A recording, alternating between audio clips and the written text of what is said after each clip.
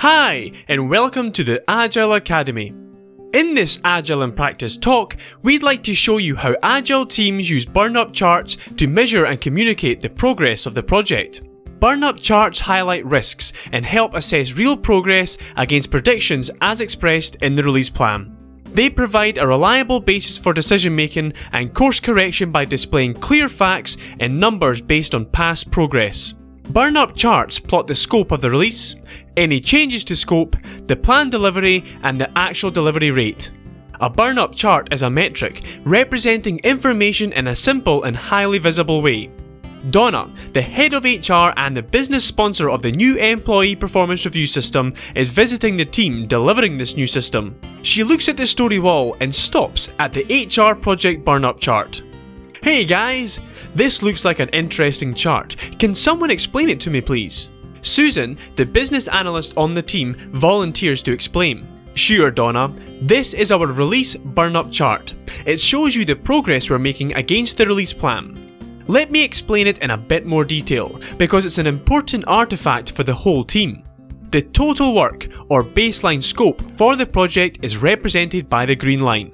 It refers to the number of story points and is based on the estimations we gave to the story cards during the estimation planning sessions. As you can see, the target was 80 points. After a replanning session, it was changed to 95 based on some of the new requirements you requested. The blue line you can see is the planned progress. The team needs to achieve this in order to deliver all of the scope for the project. Looking at the purple line, you can see our rate of actual progress. This is referred to as our velocity. As you know, we have just finished 4 iterations. In iteration 1, we delivered 4 points.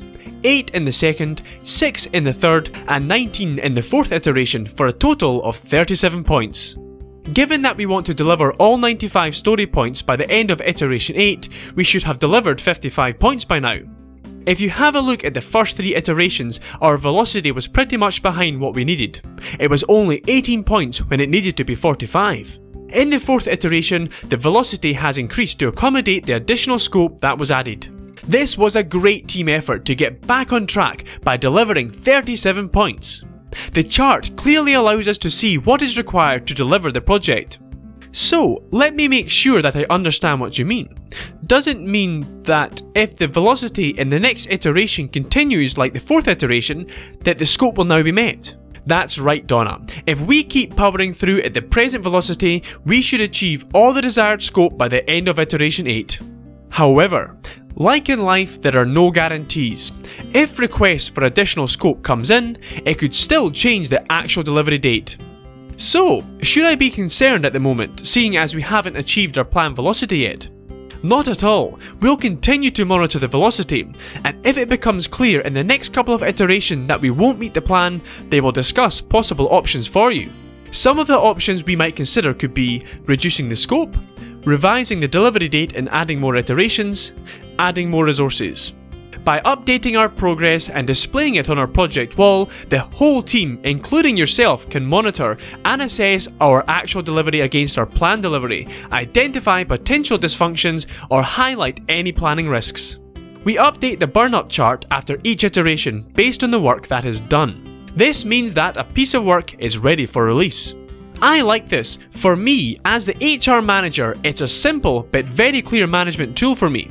It's good because it gives me an update on the progress of the work immediately and tells me if we need to make changes to the plan.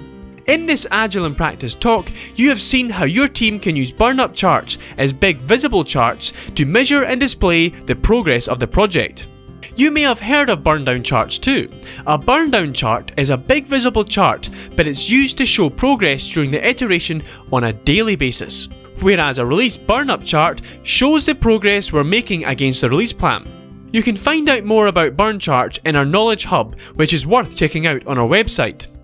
If you want to learn more about Agile, the Agile Academy offers a range of courses delivered by accredited trainers and lots of open source material, which you can find on our website.